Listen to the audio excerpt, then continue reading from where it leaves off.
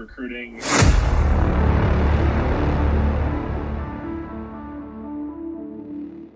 Good evening and welcome to the Reflective Coach podcast with Coach Luca. I'm hoping you're loving the new updates, the new intros, the new colour schemes, the new logo and everything that comes with a new interface.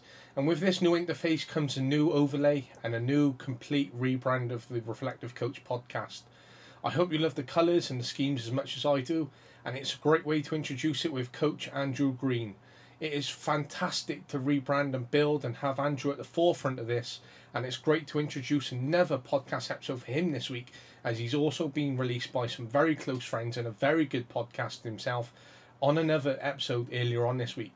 So it's a great week for him in terms of podcast episodes, and Andrew, I appreciate you being part of the Reflective Coach podcast with myself. It is really appreciated. Now, this was a very open and honest introduction into Andrew and who he was, as well as what his values and beliefs are, and how you can be open as a coach to support your teams. We talked about structures being in place for managers to come in and do their job, and sometimes that comes in not only in coaching, but in terms of the professional world as well, whether you look at teachers, head teachers, CEOs, CFOs and beyond, and a many magnitude of other jobs that ensure you and allow you to do that. And that structure has to be in place. We talked about principles in a club in terms of how that looks for playing, breaking lines, attacking, possession, superiority in the middle, and using the wider players. We looked at then how that formation and adaptability of both coaching the team, the players, the roles, and whether the principles comes into play. Now, it's great to have Andrew's take on this, and what you may look into this in terms of your own principles is really interesting. And it was great to talk upon the tactical side of the game, as I don't always get to talk about this with every coach that's on. Now, we also talked about roles and how this looks within the team, coaches being let go at college level, the principles of the team, the growth of coaches, team and the players, what moments are created, those levels, and being vulnerable as a coach and as an individual. Being vulnerable to open up to your team, being vulnerable to allow them to come and introduce themselves to you, allow them to approach you, as well as showing what you can do and learn as a coach as well. You must be there for your players and be the best person as well. There's a fantastic quote within this that Andrew alludes to and talks about. Being comfortable and being uncomfortable, so you can open yourself up so that the players, are trusting of you to open up to you. So if you're vulnerable as well, you're creating that relationship whereby they can understand, feel what you're going through, and can open up to you and trust and confide in you, which then allows you to create that relationship so you can address the issues within the room and any that the player needs and wants to talk about. There is so much within this episode, and it's great to talk to Andrew and his head coach role and how that looks. Unfortunately for him, he is a Manchester United fan, which was a great shame throughout the podcast episode, but it was really great to speak to him. I hope you find out more within this episode, and I hope you enjoy it as much as I did, because Andrew was such a wonderful interviewee. Thank you for your time, Andrew. It is really appreciated. I hope you can drop as many follows, likes, comments and subscribes as possible. It is really appreciated in helping the podcast grow, and that's all I want the podcast to do, so I can share it with the wonderful coaching community, as well as other professionals, education, and those who want to listen to the pod, which is really appreciated. You can follow, like, drop and subscribe comments on TikTok, LinkedIn, Spotify, YouTube, Twitter, and Pinterest. Pinterest is a new social media platform that we're looking at and hoping to share even more with you. But don't forget, Spotify, YouTube, Podcast Addict are the key areas for you to listen and watch. So this is Coach Luca on a Reflective Coach podcast with Andrew Green. It is really appreciated, and enjoy the episode. Moments where you can realize that this uncomfortable moment is going to help your growth, help your progression, help your you get to whatever that next level is for you, right? And I think that's where, for me as a coach, like, there's moments where when you first come into a new team where, you're extremely uncomfortable, right? You haven't been around this team. You don't know, what the strengths are, what the weaknesses are, how they're going to take to my session, how they're going to take to my vocabulary and whatever player profiles. But having the flexibility to change and being able to adapt to whatever the game throws at you is also a very big need, not only at the college level, but at any level that you're going to play, whether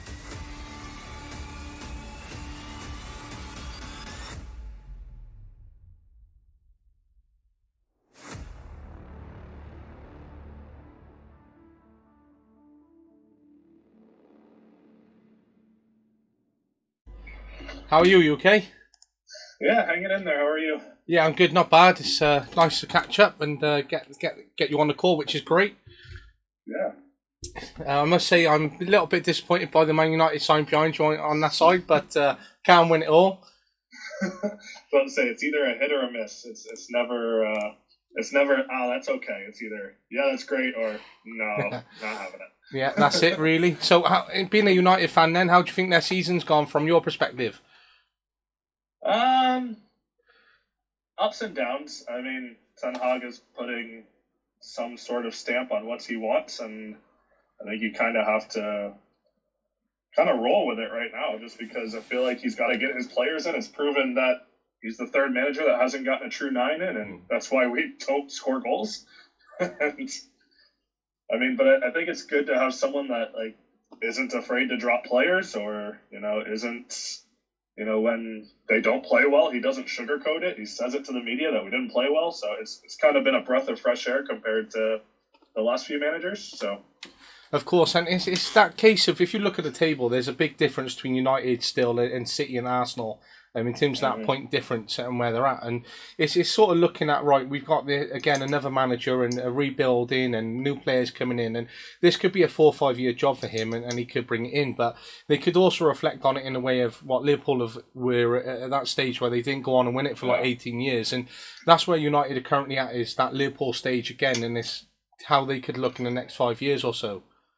Yeah, and I think it's going to be interesting because there's going to be quite a few players that are going to be moved on, I think, and quite a few players that have been first choice under the last few managers. Of course. So, I think, possibly a Maguire leaves, possibly a McTominay leaves, possibly, name who you want, who's on loan right now, Eric Bailly, who all these players that have been first choice. And so, but I think it's much needed at this point. I think it started under Ollie, where we started dropping players, and then now it's kind of taken off, and what is a new team's going to look like, which is much needed in my opinion, right? So,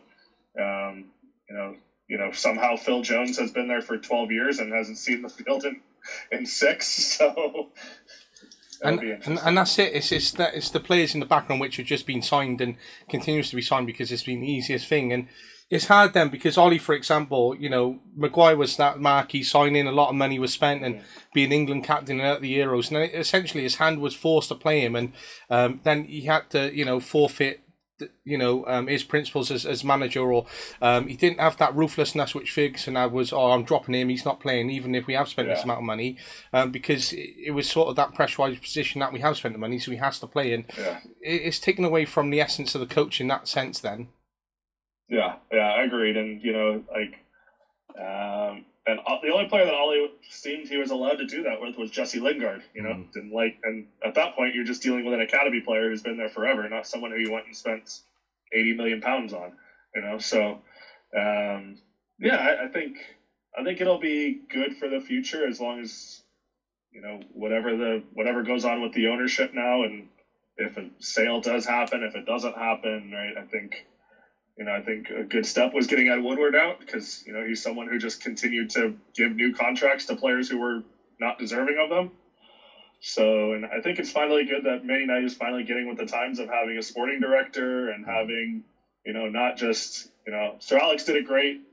He did, obviously one of the best managers ever. But, once he left, there really wasn't a plan in place of what are we going to do now. You put it on David Moyes, who had, really didn't have the experience of being in 7 different roles, along with being a manager and being a coach. So I think it's finally good that they're getting with the times, so to say, and getting a sporting director, getting a chief scout, getting things like that, where I think that's kind of what's put us behind the last 5 years, and that's why teams like City and Liverpool and now Arsenal and even Newcastle now are it's making the top 4 more competitive. And I don't think, if we want to continue to be top 4 and fighting for the Premier League, we just have to change. Absolutely, and it's quite interesting then in that sense, because I was looking at something the other day, and a lot of people criticise Man City in that respect because they're like, oh, they came in, they had the billions, it's been thrown at them, and it's oil money, etc. But essentially, when you look at it and what they have done, they've put all the foundations in place which has allowed them to have that success, regardless of the money. Yeah. And it's that success which they're seeing now. They got the amazing stadium which can be expanded and built. They got the amazing academy facilities which are doing well. They got a first team which is producing results. They got a women's team which is successful, and they've just kept building and they've put the right infrastructure in. So although they came in and went, right, we're going to buy Rubino, we're going to buy these players X, Y, and Z and spend this money, since then they've done nothing but build, and it's put them in that really good position. And Arsenal are sort of doing that similar now with Arteta and putting those foundations in, going, all right, this is what we can do. And I was speaking to a parent the other day, and his son actually plays for the Newport County Academy, so they went up to Man United, and they were saying their facilities for Man United in terms of the academy and youth structure are absolutely awful these days because they haven't grown with the times, whereas City sort of have, and they've kept up to date with it. Yeah, it's obviously being a Man United supporter, it's a little disappointing, but being someone who does coach and looks at the broader picture, it's what's needed. Whether I don't like to admit how well City has done it, but they've done it well. You look at the players that were bought before Pep Guardiola really took over. They bought De Bruyne. They still had the pieces in with Fernandinho at that time. They still had Aguero. They had a structure set in for a manager to come in and do what he wants to do. It always seemed like with Man United, with the first team at least, it's always been, we'll get the manager in and then let him have his way with players, with David Moyes buying Fellaini, Jose Mourinho going and buying Lukaku, did they really fit what Man United was about under Ferguson? No, not really. But I think that's where it's kind of lacked, and that's where Man United has fallen behind. It's always been, we'll adapt to what the manager wants to do rather than, what are our principles as a club? How do we want to play? And that's where, even like Arsenal, Arteta isn't much farther off than what, what's his name was before, right? It's still the same principles, really. He's just doing it on a better way of doing things. So I think that's one of the biggest things that Man United has always lacked in is, we had an identity under Ferguson, and then once Ferguson left, it was, well, what's our identity? And we tried to be whatever the manager's identity was instead of what the club's identity is. I love that, and there's some great points there because obviously you were appointed a head coach in January this year. So in terms of taking over as a head coach then, has it been you fitting into the identity of your organisation, or has it been the other way around in terms of your experience now and where you're at? Yeah, so unfortunately, I'm the associate head coach, which basically how it works is we have a head coach who's our kind of the manager and oversees thing, and then you kind of see me as like the first team head coach. So basically what my boss has done is basically said as the associate head coach is that I would be able to kind of have my hands on everything, right? Most assistants, you'll have, whether you're taking, a functional group or whether you're taking goalkeeping, for me, I kind of have my hands on everything now, which has been great. And it's kind of is going to set me up for when I do take over as a head coach, wherever I go. So for me, it's been good because before it was kind of the two of us would split sessions 50-50. We'd kind of have each other's voices. Now at this time, it's kind of, he'll kind of be that CEO and oversee everything that goes on and is able to pick out maybe some of the emotional side of the game and players not getting what they want, while I'm able to focus on the tactical, the technical aspects and how training is set up, which has been, it's been good for me, right? It's helped me kind of develop my coaching voice a little bit more so that when I'm ready to take over as a head coach wherever I go, I kind of have that experience now. And I'm very fortunate to work who I work for because he's kind of he's basically said, these are our principles, what are your thoughts? Here, just show me, okay, go ahead and implement it. So it's kind of been nice for me, and that's kind of where I've grown the most now is in the last 6 months, kind of just being able to find what my voice is as a coach. Because I feel like, I've been around these players now for going on my third season here at the university. But now I've kind of been able to switch from being the going to, if you don't like what the head coach is here, to let's have this conversation about what the tactical sense is, what's going on off the field, while he can kind of see the big picture and I can kind of have the little small details. And that's good then, because as you say, it's great for your own personal development. It's great that you've got that synergy with the head coach where essentially he becomes a mentor and he's able to delegate, and then you take on more responsibility and grow naturally over time, which is great for him to sort of then allocate, and then it's great for you on that flip side. But when, obviously, you want to be a head coach, which is your long-term ambition, which you say, but obviously having all this responsibility now is great, but do you find it frustrating at times that you can't just go ahead and go, oh, I want to do this and I have to do that in terms of those principles, because you're restricted in that sense because you've got that CEO above you who's making those key decisions? But when you're motivated to go somewhere and you're like, oh, I want to apply this, do you find there's some like brick walls of that at times and you're ready to break them down? I haven't gotten that far yet. I think maybe eventually, just naturally as humans, we all want to evolve to the next step of what we want to do, and maybe that'll come. For me, I think the best thing is the two of us kind of see the game very similarly. We like to put the ball down. We like to have a lot of possession. We like to talk about a bit of positional play, angles, being able to play through the lines and break lines, and kind of play that attacking style of soccer, but still have possession with a purpose, right? We don't want to be. I wish we could be Barcelona from back in the day where we string together 85 passes before we go to goal, but the reality is I don't have a midfield like that. So I think that's the biggest thing. I think eventually, yeah, it may happen. But yeah, Chris, who's my head coach, we've known each other for a very long time, and that's kind of what led me to come to Virginia Military Institute and kind of work under him. And now he's kind of let me have a little bit more of a little bit more say, a little bit more control in what we do. But yeah, I think eventually, right, I think the long-term goal for me is to, I've kind of gone back and forth of whether I want to be a head coach or whether I just want to continue to be an assistant, because, I think there's a little bit of, I think it really depends on what you want out of what you want to do, because there's times where as a collegiate head coach, maybe the soccer side and being on the grass is maybe 20% of what you do, while as an assistant coach, that might be about 50 to 55% of what you do. So, it's when you're a collegiate head coach, it's dealing with, administration, dealing with the emotional side of the game, dealing with all the other things that kind of get put on your desk throughout the day. Well, as an assistant, a lot of it is watching the tactics, doing a lot of the analysis, and then some of the administrative stuff that comes on your desk, but not as much as a head coach. So that's why I've gone back and forth with it a little bit. But yeah, I think the long-term goal is to eventually be a collegiate head coach, just so I can put my stamp on things and how I want to go ahead and, run a program and how I see the game being played and things like that. So, but yeah, I'm very fortunate for who I work for, because I think he wants to grow me as an assistant. And, we've had conversations before about what my long-term goals are and if I want to be a head coach or if I'd like to be a higher end assistant and maybe at a very large university or in the professional game or things like that.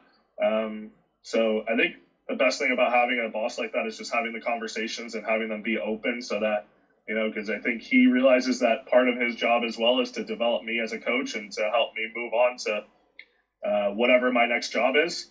But yeah, I think long answer short, yeah, I think eventually, we all have that inkling to want to be in the boss's shoes and say like, yeah, they do it their way, but I think I could do it my way. And, I think I could do it how I would want to do it. And maybe I can do it better. Maybe I can't, things like that. And it's a great position to be in, as we touched upon earlier on, because, you're able to learn, you're able to have that more responsibility given to you, you're able to reflect on what that manager might be doing in the sense of, oh, do you know what, actually, being a head coach isn't for me because I've seen the accountability that he has to take on. I see that he's criticised by the fans or the players, or he's got to take this on, or his late meetings, or the scrutiny, etc. And then sometimes that takes away from life then itself and actually being able to enjoy it. But, some people look at assistant coaches in terms of, oh, right, you've been a coach, and then you're going to be an assistant, and then the step is to be a manager, and it's accelerating through the steps. But sometimes you might find a coach who goes, right, I'm at the assistant stage now, I'm going to get off the bus and I'm happy to stay here. And there's nothing wrong with that, and there's nothing wrong with delaying the process, as you say, because some people are like, oh, I might put 2 years on that and then stay as head coach. But for you, it's, you know, as you say, it's taking that time to find, and I think that's the important message there for other coaches to take away is don't rush that journey and process too much, because the grass isn't always greener, but then you can always have that opportunity where you are waiting with someone so great and you can move on too quickly because you're ready to, you know, find it within yourself to do that. But in 10 years, you might go, do you know, I actually wish I spent 2 or 3 years with this coach to try and get as much as possible out of them and to have learned and to have put me in that better position, for example. Yeah, agreed. And, you know, I think for me, I've stuck mainly with the college game, and I've been on the youth club side a little bit here in the States. And everywhere that I've gone, I've picked up something different. This is my 5th college job. So I think working for different people, I mean, everyone sees the game differently. And I think when I'm ready to step into the head coach's role, I think that I'll have ideas of how I want the game play, but I will be able to take from different pots that I've been around, and whether it's running a program administratively, whether it's tactically, whether it's the analysis side. I think when that comes, right, I think I'll be ready for it. And I think that's the biggest thing. Like, I've had opportunities before at the college game to be a head coach, and I think at that time I just wasn't ready to do it, if I'm completely honest. And that took a lot of self-analysis to figure that out, because a lot of people would be like, hey, you know, they want me as a head coach, and you know, why not jump into it? And I thought that if I'm going to do it, I want to be completely ready, and I want to be able to have a whole picture of how I want to do things and not kind of learn on the job, so to say. I mean, I think there is a bit of it of learning on the job when you take in a new role anyways. But I think most people keep rushing to what the next best job is. And, you know, I think for a while I did that too. This is the longest role that I've been at, and I'm going into my 3rd season, right? So I would jump after year to year where the next best job came, but I've kind of found a place where my family and I are happy here. But obviously if something that I couldn't refuse came on the table, then we'd be having a different story. But I think, yeah, for most people with your coaching journey or with however you want to, you know, whatever that end goal is for you, I think you just have to figure out, you know, what can I take in each role so that when I am able to put my stamp on things, I know exactly what I'm talking about or how I want to do things.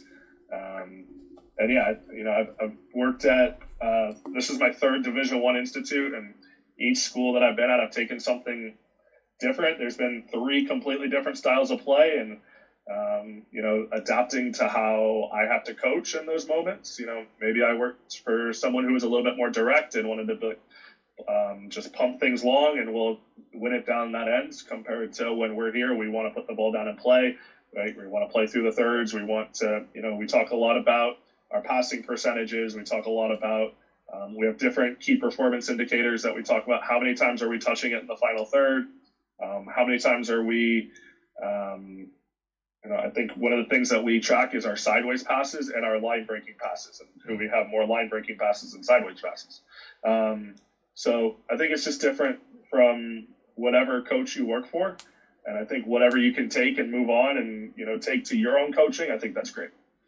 And it's great that you're in that position to do that, as you say. And if the opportunity does come up, whenever that does, and you have to move your family potentially, is that in the back of your mind then to, you know, uproot them and move them as sort of a tough point for you in your life? Or is that something where you're like, oh, I'll just see it when the time comes? Yeah, I think my wife and I, we have pretty honest conversations about it. There's some jobs that we've talked about where it's just like, yeah, if that became an opportunity, you know, without a doubt, we would completely just go ahead and pursue it. Right? And there's some jobs that, you know, when I've had conversations with other schools where it's just like, yeah, I don't know, like the area, you know, the support from the school, the support from the administration, right? You know, is this something that you really want to go in and fight this uphill battle? Yeah. So I think for my wife and I, we just have pretty honest conversations about this. we've been together for 6 years and married for 2. So she kind of has the idea of how this all works, really. And, this is the first time that we've kind of uprooted from my last job and moved to Virginia here. So I think it really depends. And obviously in any coaching world and any sport, especially here in the U.S., like, if you're not getting a job within 2 to 3 hours of where you live, it is an uprooting process, right? It is such a large country, and there's so many opportunities that, whatever kind of comes up, like, for instance, if an opportunity came up for me in California at the right school, it would be a process to move. It wouldn't just be hey, let's take a week, pack our things, and move. So I think it's just having those honest conversations, and we talk about it all the time, and we've talked about what would happen if I was a head coach and different places at different levels, and I'm very lucky and very to have a supportive wife like that who is basically said, like, hey, if it happens, it happens, and we'll figure it out. So yeah, I think it's just being honest and having a plan if something like that does happen. And it's great that you got someone so supportive who's ready to move with you and see what happens, and already have those open conversations, because, I'm just trying to build on that perspective for young coaches. And, I'm 26 myself, and it's that consideration. Like, I haven't got kids, so I'm not married. So I'm in that perfect position of when I do finish my degree, what do I want to go and do? And am I ready to step and do things before I have that family, etc.? Or is it, do I work on what I'm doing here and then see what happens and then uproot? And it's just those sort of considerations, which is quite scary to have and long-term sort of consider, but it's also about enjoying here and now. So it's that nice mix of where you're at and position that you're in, which is great to hear. And, big well done to your wife, and lucky to have someone like her. Yeah, very, very, very lucky. I've had a couple coaching friends where, they get let go from the college game and they have to stay in that area and find a club coaching job in the youth side. So yeah, very, very lucky, very supportive. She was a college athlete, so she kind of understands the whole side of it. She never got into the coaching side.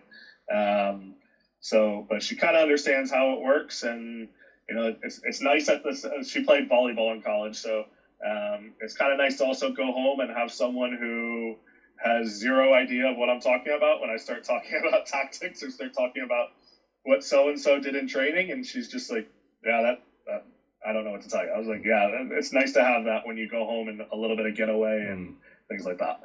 Of course, and that's good as well to have that sort of getaway, because, I speak to a lot of coaches and they struggle with that getaway because they're constantly football or soccer and, sport in the back of their mind. And sometimes it's just like, have a break. And I know that I've learned over the last 7.5 years, whereas, I would have been at this point where our season would have finished and there'd be festivals and I'd be already having friendly games, and then I'd maybe have 2 weeks tops to break and then straight back into pre-season.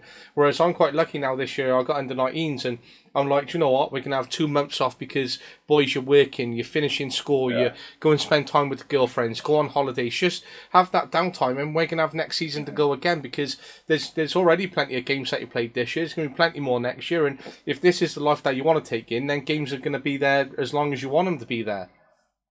Yeah, it's something that has taken me up until our son was born to kind of have that balance and work-life balance. I talk to our team about it all the time because they ask me questions about just life and things like that. And I said, yeah, it took me up until about 9 months ago when my son was born to kind of have a little bit of balance, and just knowing that when I go home, it's difficult to turn off from the game and, coaching and things like that. But, I think in order to have some sort of balance in life, it's something that I've had to make a conscious effort to do. The biggest thing, like I say, is even during our fall season, when it's the busiest time of the year, when I go home, I take 3 to 4 hours with my wife and son, put my phone aside, put my computer aside. Once they go to sleep, maybe then I'll turn the computer on and do a little analysis and, maybe make some recruiting phone calls and things like that. But it's definitely taken some time, and, finding hobbies outside of the game has definitely been it. I enjoy a bit of golf. I enjoy watching other sports. So it's definitely something that, as a younger coach and didn't have a family and, didn't have a wife, it was just kind of, I didn't have anything else to do. So, turn on, our match and do a little analysis, and, would be out recruiting, and would be, maybe taking 2 to 3 weeks off a year, and just that constant grind of, what's next. But now that, I have a family involved, and it's definitely taken a bit of a conscious effort from myself to just make sure, like, when I get home, computer goes away, phones go in my bedroom, enjoy the time with my wife and son. Once that's over, then we can kind of switch off, but it's just taken a little bit of a conscious effort on my part. And I think that's really important, because there's someone that I worked with this weekend, and we were having a meeting at the end of the day about some of the young people that we work with in an education factor, and she looked just run down, knackered, shattered, and she's in till 6:30 every day. And I'm realistically thinking, well, okay, you're doing your job, you're doing it very well, you're staying on top of it, but realistically, how much time are you spending with your family? Because by the time you get home, then you're late, you're knackered, and then I've had emails from at 9 o'clock, 10 o'clock at night, and I'm like, what does this really mean in the long term? Are these kids going to remember that actual decision that you made 6 o'clock one night 10 years ago really going to matter? And the answer is no. So I'm like, could you cut down your workload and let's just streamline what you're doing? Because go home, spend time with your family, and in 10 years, all those decisions that you didn't make, they're probably going to have the same impact as if you had made them as well, because these kids are not going to remember every point in terms of that. And, that's a behaviour perspective and not, a coaching or whatever, but there's just sometimes just scraping that off and remembering that we've got lives as well, and not fast forwarding it too much, because as you say, you've got a young son, but if you were to be out recruiting every weekend and watching analysis, then picking up emails, then he's 10 years of age before you've even known it, Yeah. And it's definitely something like, I think this spring, because how the college season is spread up into the fall and into the spring, the spring is definitely something where we make a point to be done with training by, 6, 7 o'clock at night. And then I have the rest of the night with my family. And there's even times where, like, I'm very fortunate who I work for.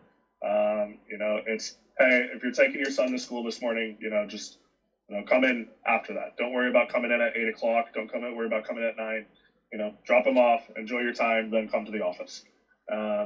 So I think, like you said, like most players don't realize, we do have a life outside of sport. But like you said, are you going to remember that decision that you made at 10 o'clock at night, not sleeping, or are you going to remember going to your son's first football game, right? So I think that's the way that he's always joked with me. He's like, if you ever miss anything for your son, I will fire you. And that's a joke. But so I think I'm very fortunate. Like I said, I'm very fortunate who I work for. I'm very fortunate, to have someone who values that balance.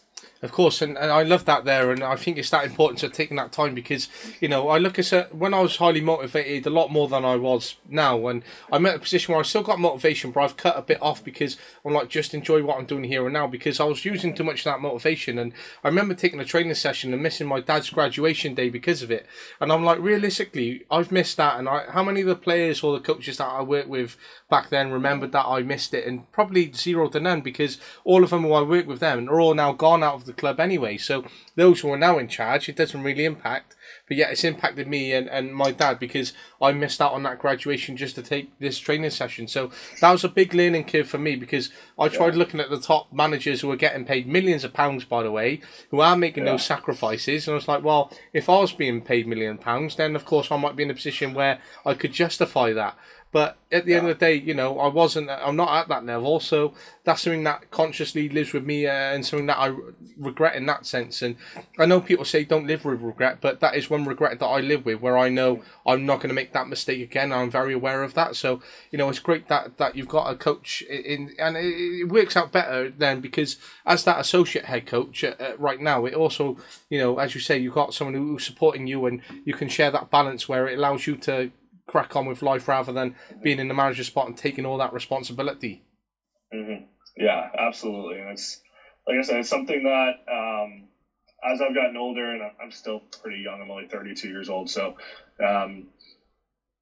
it's something that I've had to change throughout my life as I've got married and had a son, and and as I start to look, as we talked about looking for different roles, it's something that has definitely come up.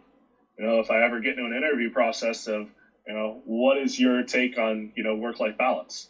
At this point, maybe I would work for someone who doesn't value it as much, but I don't know if I'd work for someone who said, like, yeah, you've got to be in at 6 a.m. We don't leave till 8 p.m. You'll have to make different arrangements and things like that. So, I think it's just something that as you get older and as you see, what levels you continue to coach at and what you value and, what you value in who you're working for and the club you're working for or the university you're working for. I think it's just something that as those interview processes come along, is that something that you should ask? Yeah, absolutely. If that's something that you value, and what is their take on it? And if it doesn't match with your values, is it something where you're going to be happy in that role? Is it something where, is it, like you said, is it something where you're going to be there short term and you're going to be miserable? So I think it's just something to definitely consider as people move along their coaching journeys. Absolutely. And as where you're at now, you have a wide range of experience and inputs which you currently do. So, whether that's coaching, talent ID / recruitment, analysing games and taking training sessions, working with players, maybe the pastoral side, etc. Is there a sort of side of it that you enjoy the most? So whether it might be the analysing side or recruitment, is there one that you have particular interest in the most? Yeah, I think definitely the recruitment side and the analytics side of the game. Obviously, I do enjoy being on the grass and running training sessions, but I think that kind of fits into the analysis side of the game with the tactical side.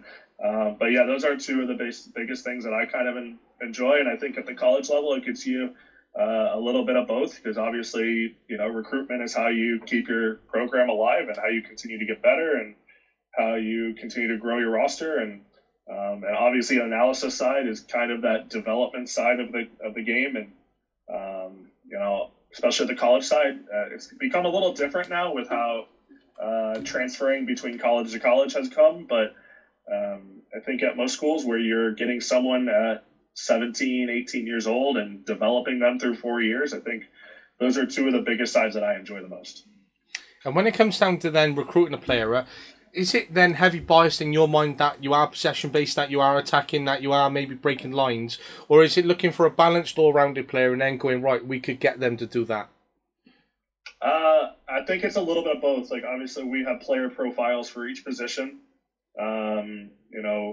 Like for us, we at times use our fullbacks a little bit more inverted. So maybe instead of looking at a true out-and-out fullback that overlaps and that gets in behind, we may be recruiting a number 8 to play a fullback because they're more of someone who can sit in the gaps and be able to keep possession and be able to cycle the ball. But yeah, I think it obviously depends. Like, obviously, I don't want to turn down one of the biggest talents if they're interested in us. And if they are that talented, we can probably make them fit into what our system is. But I think there are different profiles for each player that we kind of value, and I think in the modern game and being a possession-based team, we like having ball-playing center backs, right? Mm-hmm. And I think nowadays your center backs have kind of turned into your playmakers almost when you're in possession. So we value someone who can be on the ball, who is very smart when they're on the ball, and who can be able to play a line-breaking ball, but can also know when to keep possession and when to cycle. So yeah, we have different profiles for each position that we recruit.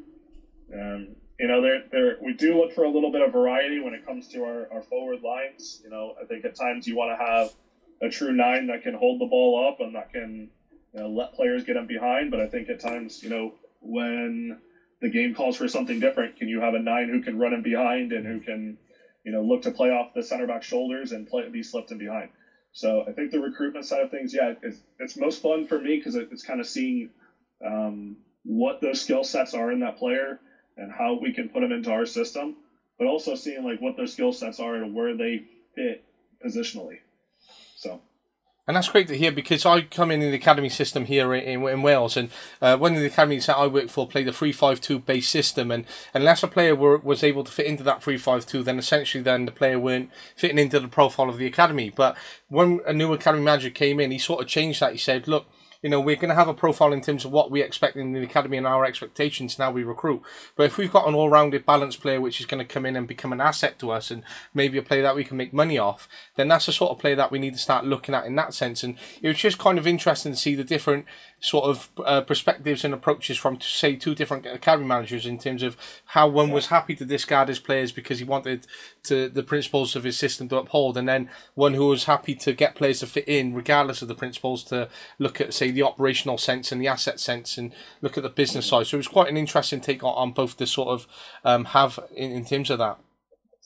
Yeah, I think, and you know, obviously at times, you know, you're playing sometimes against different teams. We're playing different shapes and different systems, and you know, I think if you have a team that is all built for one system and one style of play, and you know, can't really adapt to games, and you come up against someone who is better than you, and you have to change, right? I think that's where you kind of run into those roadblocks of not being able to change, right? And I think like when you have, you know, obviously having player profiles, we're very structured in what we look for, but like I said, we look for some different kinds of players at different positions, right? Because I think if we're playing against someone who's going to play a very low block and going to sit in, right, that's maybe where we want our fullbacks to be a little bit more inverted, have a little bit of numerical superiority in the middle, and, you know, and be able to use our wide players to kind of isolate them and get them wide and get balls in. But if we're playing against a team that's going to be in transition the entire game, right, I think that's where we want to have true fullbacks who can, you know, get up and down and be able to deal with pace out wide and be able to defend those moments. So I think just having, it's great. Like I said, we have our player profiles, but having the flexibility to change and being able to adapt to whatever the game throws at you is also a very big need, not only at the college level, but, you know, at any level that you're going to play, whether it's the club, college, professional, right? I think for, you know, for collegiate players that look to play professional, especially on the women's side in the U.S., right, you're probably going to change to what you were doing at the college level just because of the different patterns, different managers, you know, so I think it's being able to have that flexibility is really key to what our college players have. And that's great to hear. And when it comes down to adapting and that flexibility, then, as you say, you know, you want superiority in the middle or breaking lines or attacking or possession based, and, you know, those ball playing centre backs. So if you're possession based playing out from the back, you're 2-1 down, you want to consistently play by trying to get the ball through and build up and then go and score. But if it was a case of then, right, you got, say, 8 minutes to go and you're seeing an opportunity to break the line straight from your centre-back and getting it straight up to that 9, the 9 then holds it up, splits the line and you're gone, rather than that build-up possession place. Is that something that you'd be willing then to sacrifice in the last 8 minutes, or would it be we are possession-based and that's how we're sticking? I think we all want to win the game. I think we all want to find a way to win the game at the end of the day. And, you know, I think some coaches stick to their principles no matter what, and I think that, you know, at times we do have to change tiny bits here, right? If it's saying that, hey, you know, the ball into the 9 is on right away, then how can we get it to our 9, play down, and then break another line to get them behind, right? So I think we're still, you know, a little bit more direct in our possession, right, at that moment. But I think it's, you know, finding a way to get results. And I think, you know, especially at the collegiate level and any higher levels, right, you know, unfortunately our jobs are based on results. So as horrible as that sounds from some people, but, you know, I think, you know, we have to find a way to get a result at the end of the game. And I think, you know, it's not totally going away. You know, I'm not going to just play, 3-3-4 and push everyone forward and just try and play off the 9 and try and get people in behind the entire game. But if you're pushing for a late winner and, you know, you have to make it a little scrappy, I think that's just something that we have to do to be a little flexible to win the game. And that's just a question that I ask, because you see some coaches and they've got a certain style of play, and I know I was a little bit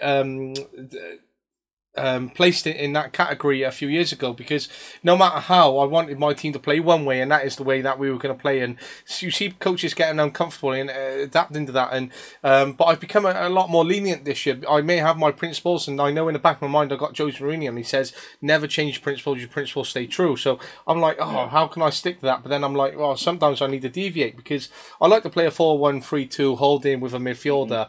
But this time, a couple of times this year, we've gone to a 4-3-3, a 4-4-2, and we've lost that holding midfielder, or we've gone into a low block, then we've counter-attacked rather than be attacking and possession-based or a balanced team. And sometimes those principles have changed from game to game and upon reflection. But in terms of our expectations and non-negotiables, they've still been the same right across those, say, 4-game period. And I think it's that importance for me this year, where we have been able to sacrifice the principles, but those non-negotiables have still been there, and it's led to us getting some really good results and producing the players. So I think, there's an important message there. As much as you do have principles, you don't have to be a stickler for them, or you don't always have to be unwilling to sacrifice a result because you were unwilling to sacrifice your team changes or principles in that sense. Yeah, and I think there's definitely a time and a place for that, right? I think at the really young levels, right?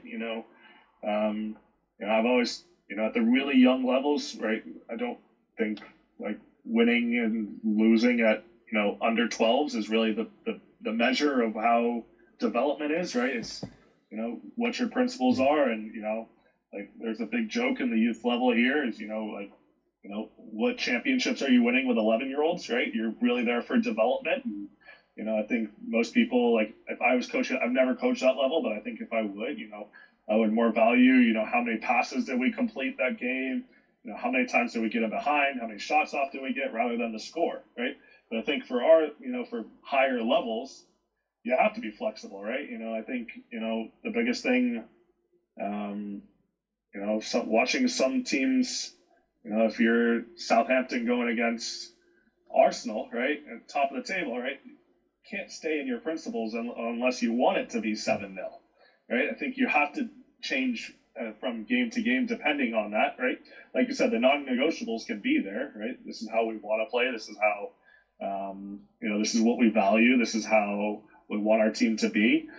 But, if the tactic call for, hey, the ball onto the winger is available right away, there's no point in playing 6 passes to then get to that space eventually. So I think it really depends on your level, right? The really young grassroots levels,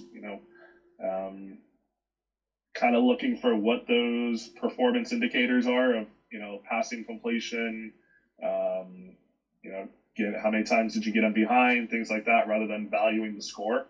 But obviously for the higher levels, right, the score does matter, because results are how we keep our jobs.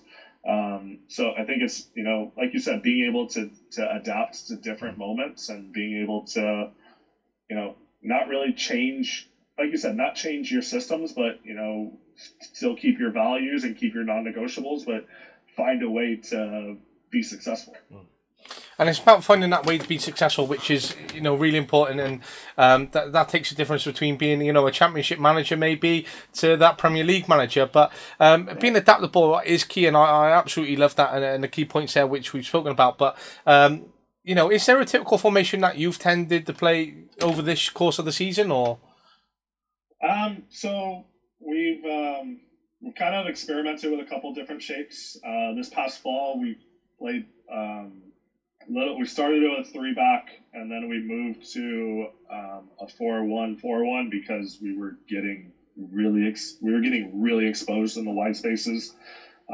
Just like you said, we like to play with that holding midfielder, that true 6.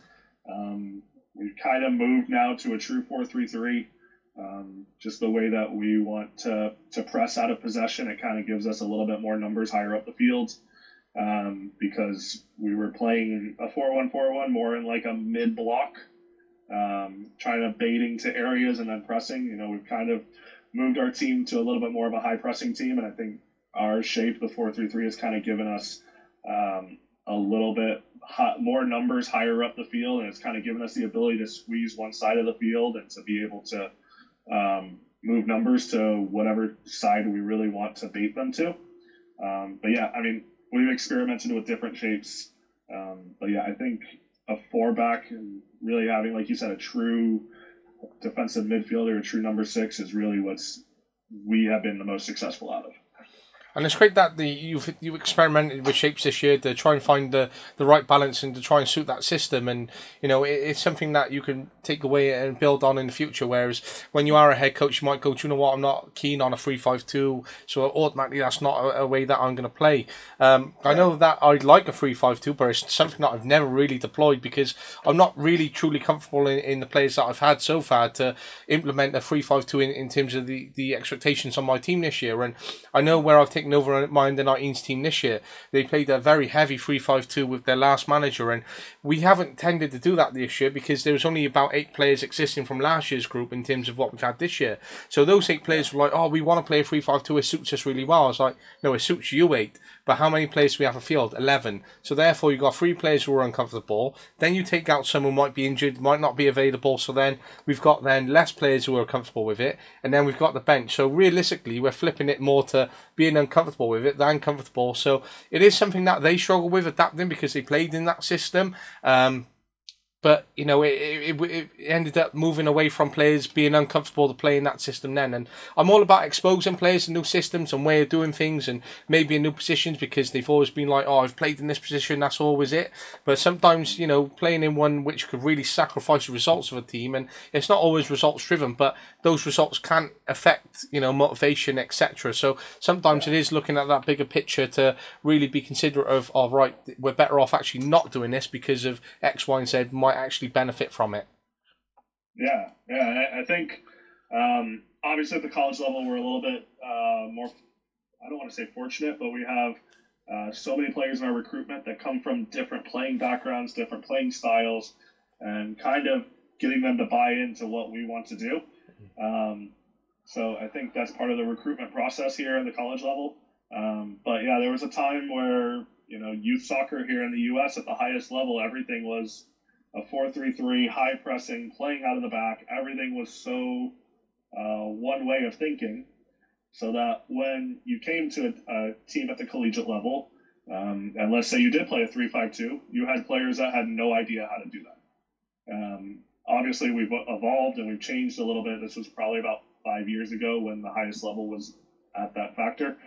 But yeah, I think the best thing that some youth players can realize is maybe you're a winger on your youth level, right? You might be playing fullback at the college level just because, you might be better utilized there.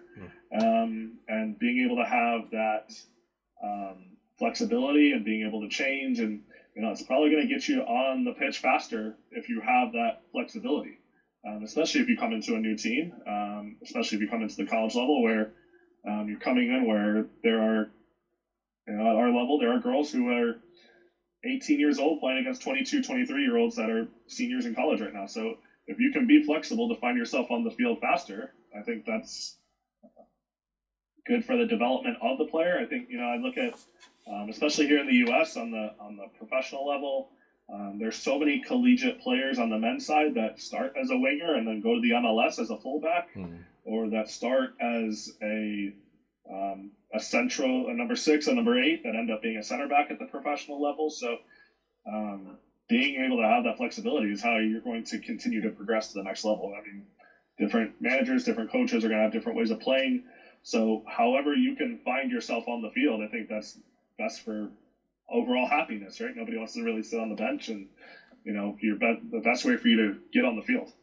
Absolutely. I love that you say from winger to fullback might be, something that a player has to sacrifice and end up doing, because, I relate on to a great point that I was going to say, because I've had a winger this year and there's a couple of times when I've had to put him at fullback because I've been limited on choices at the back, and I've had to put him there because he's got the adaptability, he's got the pace, he's got the strength, he can track back, he understands positioning, and I know his dad then actually messaged me and said he's never played there, why is he playing there?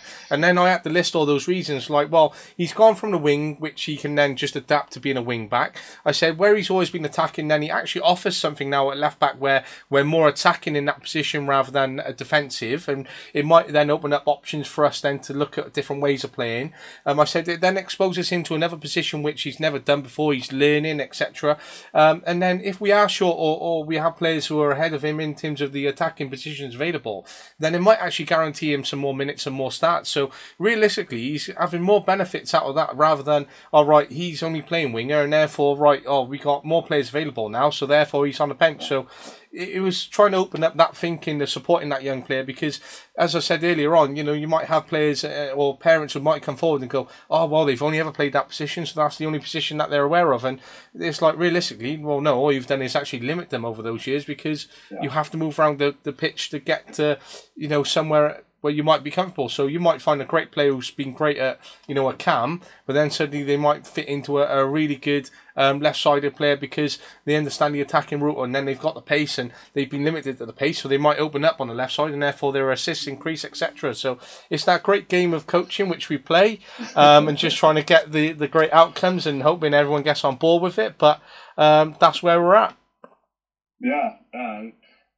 Obviously there's going to be pushback for people who are uncomfortable, and I think one of the biggest things that I've tried to adapt in my coaching along is, I talk to my players all the time.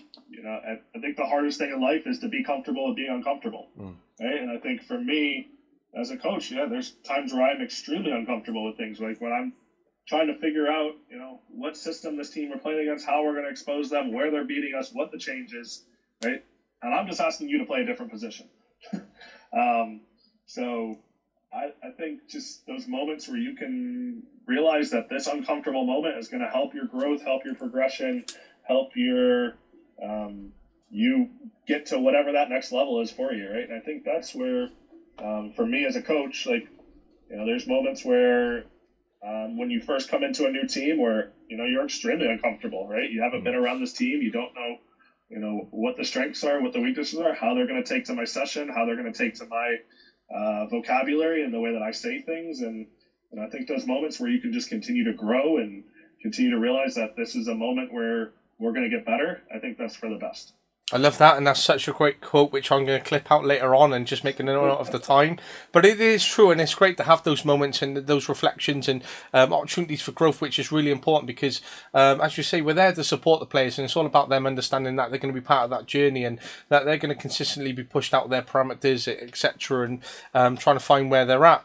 And when it comes down to it, working with players, it's trying to open up that mindset, and that can be the most difficult thing of when working with a player. And do you find working with players on a one-to-one basis or away from the field or on the field, the best approach of working with their mindset is? How do you go about approaching, that change of psychology as such?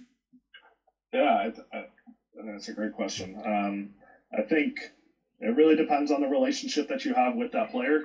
That was the first thing when I came into this new role, as I tried to get to know every player on the team. It took me a little while, and it took me, probably about the first 3 months to develop a relationship, which was unfortunate because we were already, halfway through our fall season at that point. But, and that's something that I do throughout the recruitment process here, is just try to develop that relationship so that when these hard conversations happen, or, when something that they're uncomfortable with, they have no problem texting me and say, hey, let's meet. So yeah, I think the one-on-one meetings have been great. Obviously, for tactical questions, for watching film together, like I always have I have a TV in my office here so that they can come down here and watch film whenever they want. But yeah, when it comes to some of those harder questions, I think the one-on-one approaches have always been great. I think one of the biggest things that we always say is if there's something going on, hey, let's sit down, let's have a coffee, let's talk. Let me buy you a coffee and we'll have a chat about it, right? And then we'll try and get to the solution of it, right? And I think it all starts with having the relationship with the players, right? And them having your trust to know that you're there for their best interest, right? And obviously, coaching is a little bit of a different one because you want to be there for your players and you want to have their best interest, and but it's also finding that fine balance of being their coach and rather than being a friend or being someone like that. And I think I've finally gotten that balance down where I have the trust of players to text me of things that are going on in their personal life or things that are going on the field. So I think it's just being able to build those relationships, and they do take a while, and they take myself being a little vulnerable, and having the ability to show who I am. And, one of the biggest things that I always tell my players, you're part of my family. My family's always around the team. My wife, my son is always here every game. They know my wife. They come and talk to her about things. They're always hanging out with my son. So I think just having the vulnerability to just open up and, being able to have those one-on-one conversations.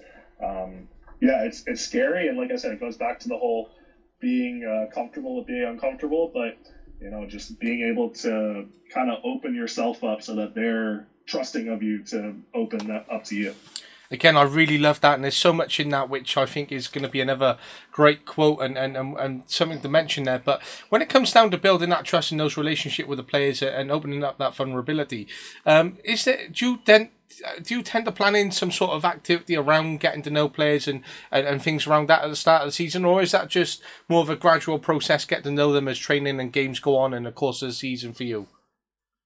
Yeah, I think it's a little bit of both. We do have a little bit of planned team bonding and, team get-togethers and team dinners and things like that. But it's also just me, taking an interest in their life outside of soccer at times, right?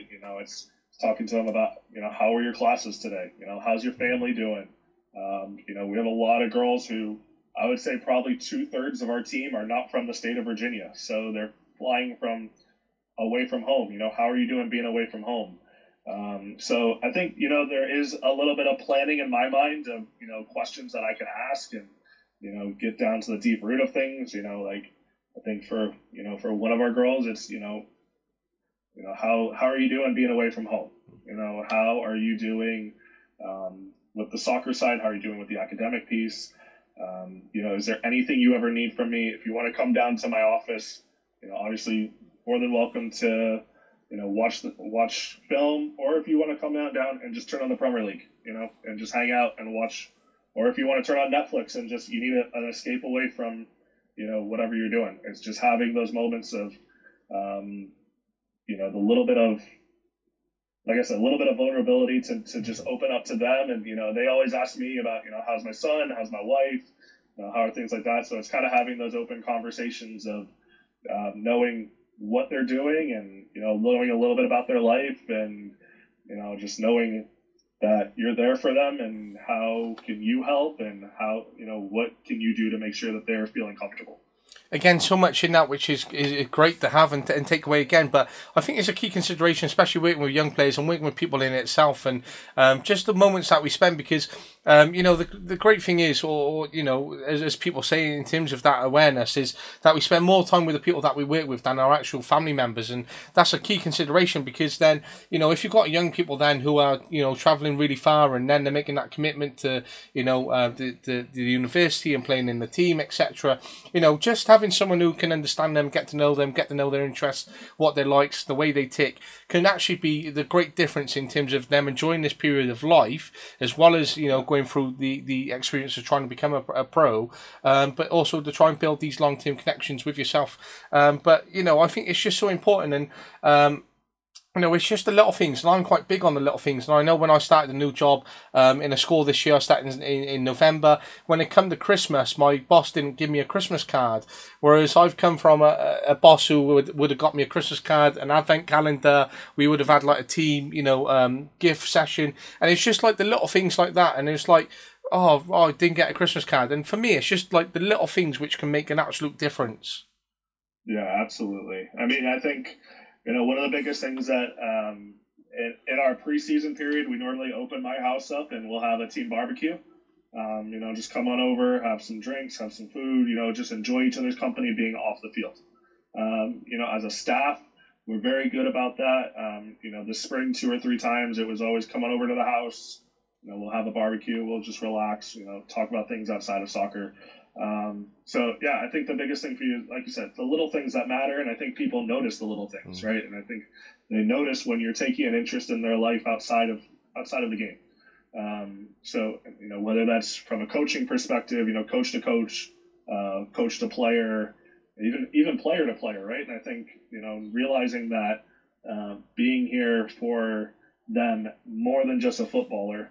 I think they realize that that's more important because there's such a small percentage that are gonna play in professionally after this level, right? So it's kind of taking, what is that next step of your life? If you realize that you're probably not going to play professionally, how can I help you be the best person in the workforce possible? How can I be that resource for you? How can I just be there for you, right? Like, how can I help you progress to what that next stage of your life is? And that's difficult for that young person because they don't know what their next stage of their life might be. And, it's about finding out what will happen for them as they grow older and just go through the motions. So it's great that you're going to be there to support them through that because, as you say, they don't know. So they just need someone to maybe guide them or just to ask how they are. And I think sometimes it's too much about the detail on the pitch and getting them through a session. And this is the expectations rather than going, all right, there's actually young people at the heart here. We can actually switch off from an intense session this week because we've had 6 on the bounce, we've had a tough game schedule, so this week might just be small sided games and just breaking up the intensity and just then maybe having a chat with the players. And I know I was quite big on having arrival activity, so when players were arriving it just meant that they had something in which they could focus on, which meant then I could have one-to-one conversations or I can just go around chatting to the players about their day and then get into a warm-up and then go on the session and then just chat to them throughout within those little transition periods. So if they're going out and getting a drink and one of the player comes back quicker, just say, oh, how's your day gone? And just those little things which, you can get into a session just, that takes 30 seconds that can really open up that relationship and build with a team. Yeah, exactly. I think, and not only that, I think I think one of the oldest quotes that I heard at the beginning of coaching was, they don't know how much they don't care how much you know until they know how much you care.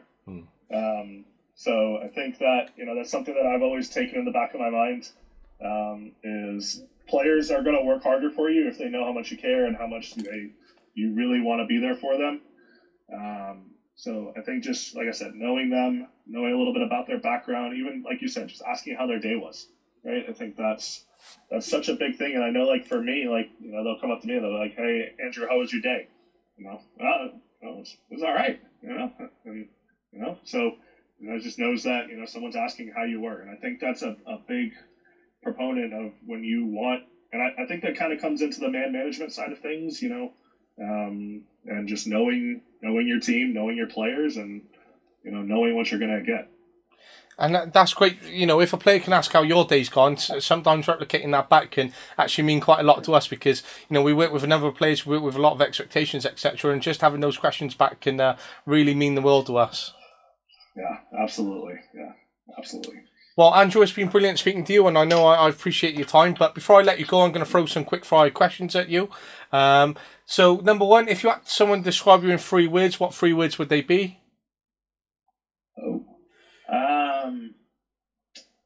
Passionate, competitive. Oh, definitely competitive. Hardworking. Love them. If you could move to any country to coach in, what country would it be? My wife and I have visited England a few times, and I think she would appreciate if I moved to England. I think if I could move to England, we'd move to England. Yeah? As crazy as that sounds. So in that sense then, say the Man United job was on the line and it's a one-time offer, and the USA national team was a one-time offer, and they were both presented in front of you, which one would you take? I don't know how I could turn down the Man United job, whether it's the men's or the women's. That'd be really tough to turn down, so probably the Man United job. Fair enough. If you could spend a day with any coach or manager then, who would it be? I think the obvious answer for me being a Man United supporter would be Sir Alex Ferguson, but as much as people are going to hate me for saying this, I really respect Pep Guardiola and the way that he plays the game and his management style, and being able to watch those Amazon documentaries on Man City and seeing the behind-the-scenes stuff, and I think one of those two would probably be my answer. Great, and I love Pep Guardiola and would love to spend a day with him and just the impact on what he's done to the game. But you might have already answered this, but who is your role model? I probably have two. I'd say off the field. My wife is definitely a role model of mine. She keeps me moving, she keeps me motivated. Definitely keeps me in check, and then probably on the field, the way that I want to play, probably Pep Guardiola would probably be, someone that I would love to be able to have the players he has, and to have the mind he has, and I think we all try and copy and paste a little bit of coaching into ours. So I think that's probably one that I would love to be around. Love it. If when this episode comes out, when it comes out, there's a great bit that you can clip there and show to your wife and just have in your back pocket there. Look, so well played. Love that. If you could have been a full-time professional player or a full-time professional coach at Guardiola's level, which one would you have chosen? The original reason I got into coaching was because I couldn't play any longer, couldn't advance any longer. But I think now at this point in my life, I think I'd rather be a full-time coach. I love the chess match that being a coach is, and being able to move pieces, and being able to have that 360 view of the game rather than as a player when you're kind of focused in the moment. But I think now probably a full-time coach, and being able to move pieces around and play chess with the game that I love, so to say. So probably a coach. Brilliant, and that's exactly why I coach, because I can play a game of football now and say a team, and I'll just lose interest because I want to be pushing players left, right, and centre, and I want to be making changes, and suddenly I've lost a player that I'm supposed to be marking, and that's because my head's gone. Final one: what is the one thing you enjoy most about coaching? Certainly the relationships that I've gotten from the game. There's also, I've met a lot of great people. I've coached a lot of great players. But there's obviously, I enjoy, like I said, the tactical, the analysis, the recruitment. I love everything that comes with coaching. But the people that I've been around, and the programs that I've worked with, and the players that I've worked with, and to see them, some of them move on in their playing career, and some of them move on in more of a professional workforce career, and to see them continue to advance. So definitely the relationships that I've been able to grow throughout the game.